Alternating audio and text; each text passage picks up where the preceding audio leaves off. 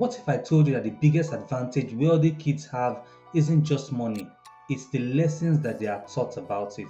A survey by the Money and Pension Service revealed that children from higher income households were more likely to receive financial education compared to those from lower income households, and that is 50% versus 44% in lower income households. As a father of two young kids myself under the age of 4, I have spent countless hours researching what the rich actually teach their kids about money because I want to give mine a head start.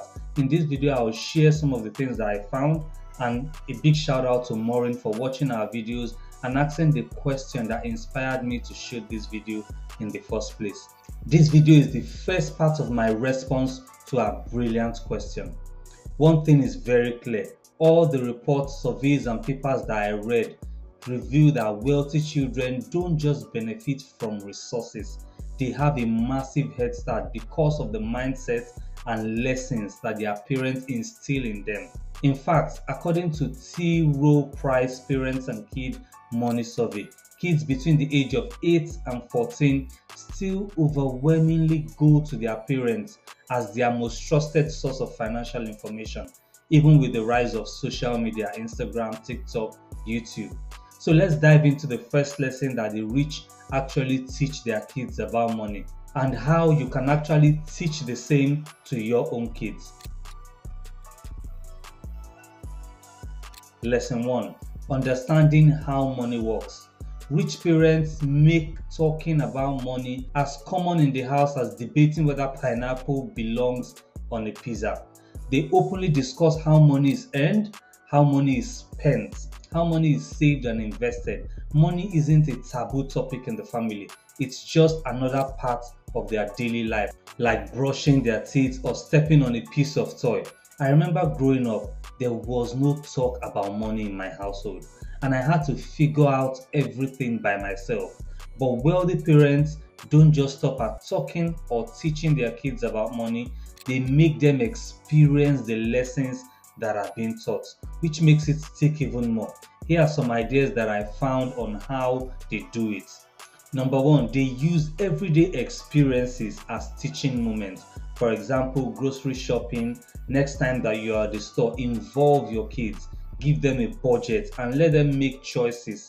Tell them something like, we have £5, should we get this or should we get that? And then you watch how their minds would calculate and make choices, and then you can use that as a teaching moment for them. The second way that I found out that the rich and wealthy use to help their kids understand how money works is to use games to actually drive this point home. Games like Monopoly, Cash Flow. These games are board games, but they are sneaky ways to actually teach kids about property investment, cash flow, and the agony of paying rent to your sibling. Family game night just got a whole lot more interesting. There is this beautiful quote from Maria Montessori that I love so much that drives home this point. It says that what the hand does, the mind remembers. And board games are a perfect way to help their mind grasp the concept of how money works. The third way to drive this point home is to create an earning and budgeting system in your home. So instead of just handing over money to your kids, tie allowances to chores and tax. I love Dave Ramsey's idea of how to set up this system, and that is, you make your kids do chores, but when they've earned an allowance as a result of the chores, they have to divide their allowance into 3 buckets: spending, saving, and giving. And this is brilliant because if we really look at our life at the moment, these are the 3 areas that we want to cover. We want to earn money and we will spend it, but we also want to be generous. And this teaches the kids from a very early age how to be able to allocate their money into these areas, giving them that sense of responsibility and that sense of knowing it all out. But when I earn money, it is not just to invest. There is a balance that needs to be created, and that is a wonderful and perfect money system. Another way to do this also is to involve them in businesses or your job. If you run a business or you have a project, involve them. Something that I love in one of the companies that I worked in the past is having a bring your kids to work day.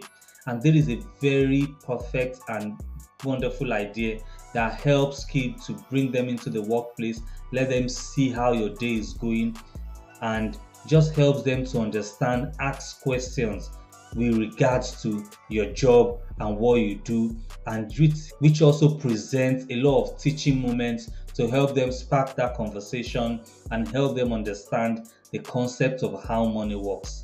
The fifth way to be able to drive this concept home is to actually discuss family goals together, whether it's saving for a family vacation or a new game console, whatever it is. Bring them along in the journey, let them plan with you. All of these moments help to drive home that point and help them understand a lot more how money works. And they're not too young to start. There's a report that says that most money mindsets have actually been stamped at the age of 7. And if you look at a perfect example, Warren Buffett at the age of 11 bought his first stock. And who knows, these lessons and this teaching that you're actually instilling in them might just make them the next Warren Buffett of their time. The second lesson that the rich and wealthy actually impact and instills in their kids is the difference between assets and liabilities. The rich and wealthy teach their kids that there is a difference between assets and liabilities. But they don't just stop there. They teach them how to buy assets and let their assets actually fund their liabilities. But what is an asset in the first place, or liability? Robert Kiyosaki, author of Rich Dad Poor Dad, puts it perfectly. An asset is something that puts money in your pocket, while a liability is something that takes money out of your pocket. Explaining this to your kids and letting them understand this is a game changer. So how can we teach our kids without actually turning the dinner table into a finance seminar? One, remember those games we spoke about earlier. They are a good starting point. For example, in Monopoly, you buy properties and things like that. You could use that to explain that this is an asset. When you buy a house and people pay rent to you, that is an asset because that house is putting money in your pocket. And if you have a business or you have some investments, show them your account, let them see how it works in real life. By helping your kids understand the difference between assets and liabilities, you're actually giving them a superpower. It's like giving them financial x-ray, that they can see the true nature of things that they spend money on, which in turn allows them to turn anything that comes into their path into an asset. The third lesson is the power of compound interest and investing. The rich and wealthy parents emphasize the importance of investing early to harness the incredible power of compound interest. The concept of earning interest on your interest is like a snowball rolling down the hill, gathering more snow as it goes. One couple that I've seen that have done this very well is Amon and Christina from Our Rich Journey. You could check out their YouTube channel, which I've linked. They have been teaching their kids about investing, but how do we make the wonders of compound interest and investing really understandable to a kid? First is to open an investment account for your child. That will be a junior ISA for us in the UK. And with this account, you can invest up to £9,000 per kid in a year, and that money will grow tax-free. Remember, I earlier spoke about money system in the first lesson, about understanding how money works. I said that kids need to learn how to earn money, but also how to save and invest, spend the money they've earned, and also give the money. The junior ISA account is one account that can help kids to save and invest their money and allowance. The second way is to make investing tangible. And how do I mean? Investing can be hard to explain, especially to kids. But a good tip from Amon and Christina is to explain and show how interest actually works. You can show them using the compound interest calculator to see how their money would grow if they invested a certain amount versus if they saved that money. Let me show you what I mean. Let's say you start this when your child is 5 and they earn £10 every week. And let's say for illustration purpose, you decide to invest £5 of that money into a global index funds. By the time they are 20, as you can see, they will have about £9,000. By the time they are 65, they will have over £1 million. And that is not even the crazy part. Can you guess how much of that money they actually contributed? Write your answer in the comment section.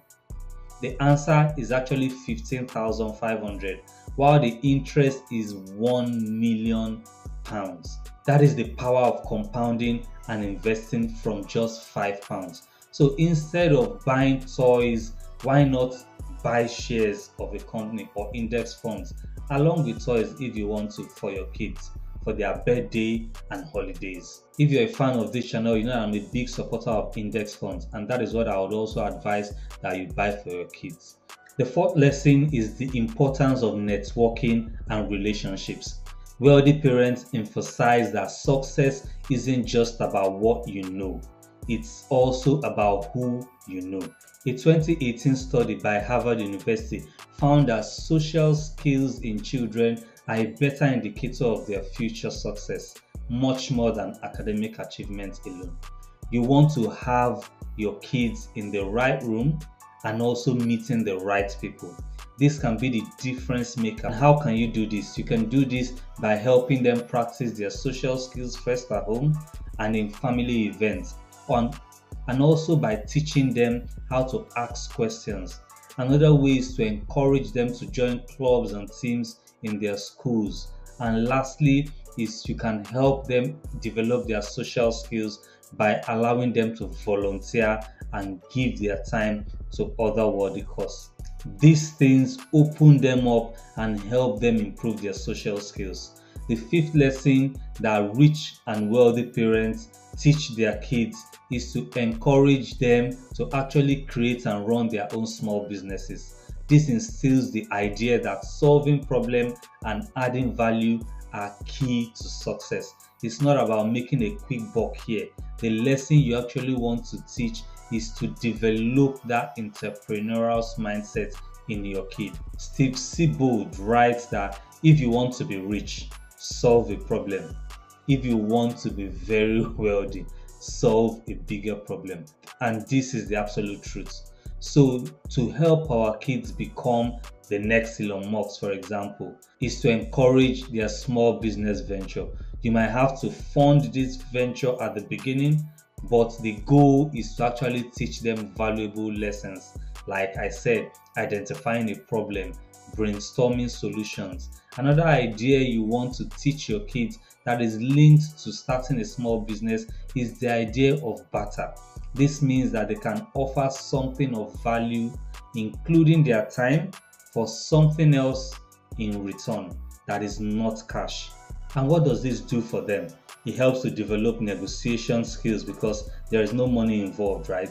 Kids learn to communicate the value of what they want to exchange and negotiate terms. It helps to foster creativity. They have to think outside the box to offer the services and items that others might want. And it builds that resourcefulness that's needed in the business world. They learn that money isn't just the only way to get what they want or what they need. In conclusion, these are the top lessons that wealthy parents actually teach their kids about money. There are a lot more that you can find, but these are the top 5 that are repeated over and over from different research papers and so on. And by instilling these principles early on, you're giving your children the tools to navigate the financial world with confidence and to be savvy with their money. Until next time, keep learning and keep growing. And if you love this, please do like and subscribe. Thank you.